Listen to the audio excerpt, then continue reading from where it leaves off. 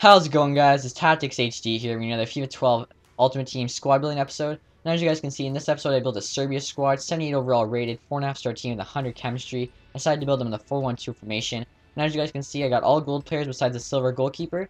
As well, if you guys look at strikers, I have that orange striker, so I thought that's pretty cool, using one of the new orange cards.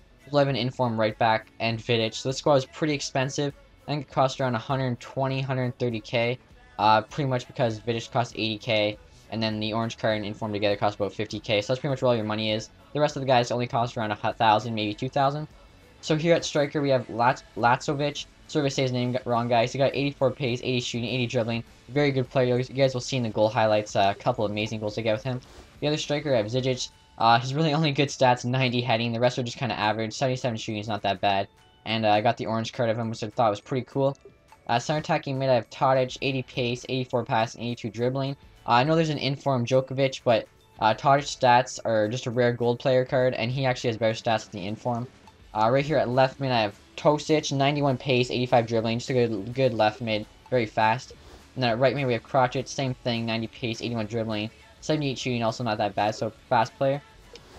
Center defensive mid, we have Stankovic, 82 passing, 75 dribbling, 74 defending, so pretty good for center defensive mid. He actually comes as a center mid. But I bought one that was already switched, as well he came in the 4-1-2-1-2, and I think I got him for like 1,000, so that's a really good deal.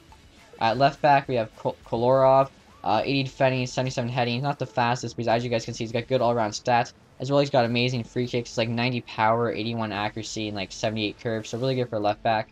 Our left center back is Ivanovic, 83 defending, 82 heading, and our right center back is Zigic, as you guys can see, he's a beast, 89 defending, 91 heading.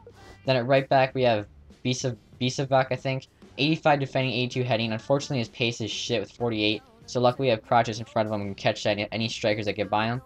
At goalkeeper, there's no gold goalkeeper, so I just have this silver goalkeeper, Djorcevic. Not too bad. So I hope you guys enjoyed this squad building episode. If you have any suggestions or recommendations for the next squad, be sure to leave a comment. As well, guys, I've seen lately the popular choices that I haven't made yet have been Italy squad, League 1 squad, and Silver English squad. So I'll put all three of those as a comment. If you like either of them, thumbs that up. And if one of those three has a lot of thumbs up, I'll do that next. Or if you have an original idea you think a lot of people will like, leave it. And if that gets a lot of thumbs up, I'll do it. Be sure to stay tuned for the goals, guys. I have one really nice goal. The other one's pretty nice, too. And besides that, guys, thanks for watching. Have a nice day. Goodbye.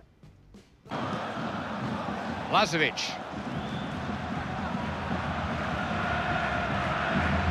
They're on the attack here. Great skill. Decided to have a go. Brilliant! Alright, guys, so I just want to show you what happens when you have a 6'8 striker in a corner. Goal every time.